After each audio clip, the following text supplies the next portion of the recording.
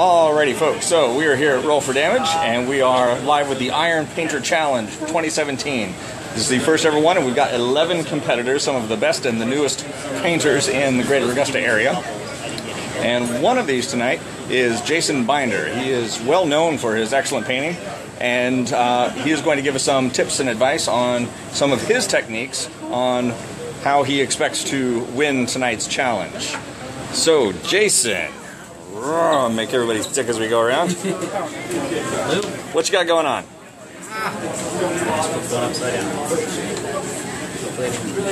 So I am doing a technique I learned on YouTube from Mini Gordon Girl, utilizing nail polish to create toxic sludge. See, I've done the first two here. Smells fantastic.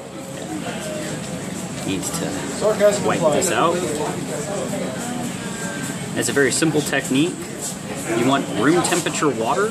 You don't want it too hot or too cold for the technique to work. And you simply take a variety of nail polish. You have to use the slow drying. You cannot use the fast drying for this. And you pour a little bit of it as a skin on top of... That's on top of regular water. Yes. Slow dry nail polish on regular water. Okay. And you can do this for a variety of effects. She actually shows in her YouTube video how to do it to make lava as well, which is also another really cool effect. But I am doing Nurgle, so toxic sludge is a much better color scheme. I imagine for lava you'd use like reds and oranges and maybe a little white. Reds, oranges, and very pale yellows, not quite whites. Okay. Which is why I'm not competing. The thing, all those are colors that women put on their nails. Take a stick and you kind of swirl them around to create a real cool kind of look. Like an oil slick is the goal. For anyone who's not familiar with Nurgles, they are like the disgusting, disease-ridden, bloated demons of the Warhammer world. So the grosser, the better. Take some bases, just some white paint on the top, and you submerge them in. You're going to blow the water off to the side so that you don't quite pull as much up when you bring it back up. Take your stir stick too and...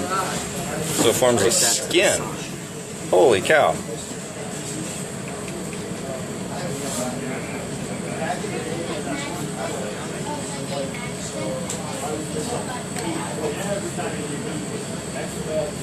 And you were left with a swirly, toxic sludge on the top. You'll occasionally get bubbles will form, which will just add to the effect. Wow.